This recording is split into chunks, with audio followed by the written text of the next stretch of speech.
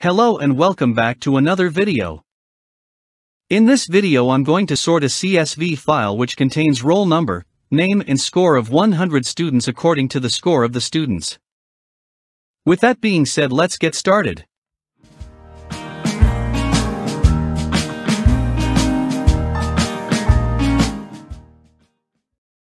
I don't have the data, so let me create some random data first. Import random module.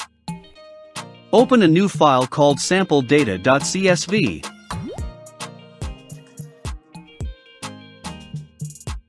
In the first row, insert the details of the rows separated by commas, as our file is a CSV file.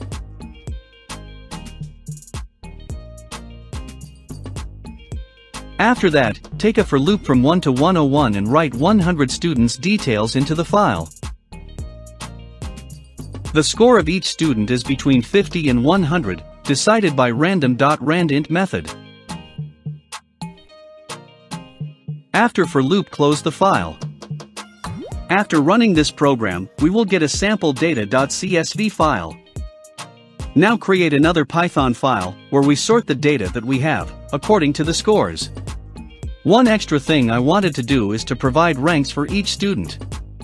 Create a new Python file where the data is sorted.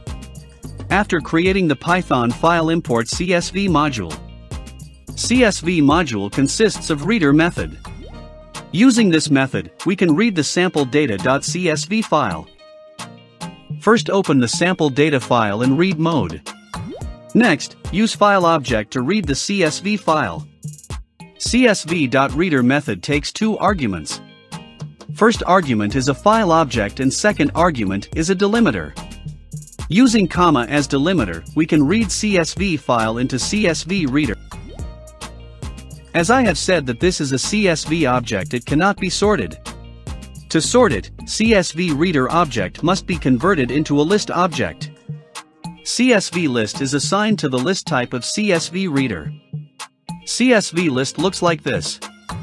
It is a list of lists. The first item is a list with the details of rows, followed by the data of different students in different lists. Close the data.csv file. Now open a new file where the sorted data is stored. At first, the details of the column should be inserted. As we are going to calculate rank, write rank to the file followed by remaining details of the columns, separated by commas. If the element is the last element, it is not appended with comma. In order to calculate rank, we need a variable called rank which is assigned to 0.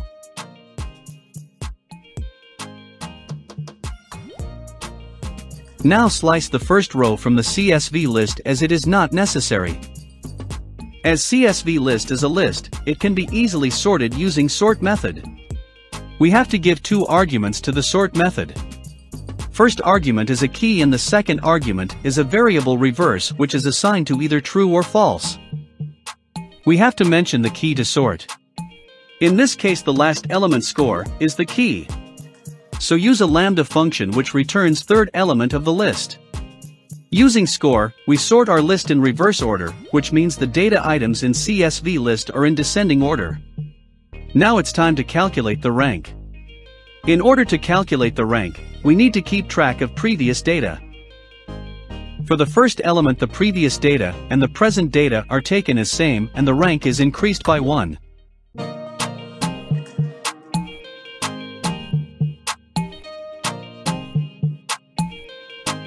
For every data item, check whether the scores of previous and present data are equal or not. If the scores are equal, then the rank is not increased by 1 and the rank along with a comma at the end is written into the sorted data file. Else the rank is increased by 1. The rank is written into the sorted data file along with a comma at the end. After that, all the details of students are written into the file separated by commas. Close the file and run the program. After running this program, a file is created, which consists of ranks and details of each student in sorted order. This is how we can sort a CSV file by a specific column. That's it for today. Hope you like this video. Thanks for watching. Please share this video and don't forget to subscribe to the channel. Meet you in the next video.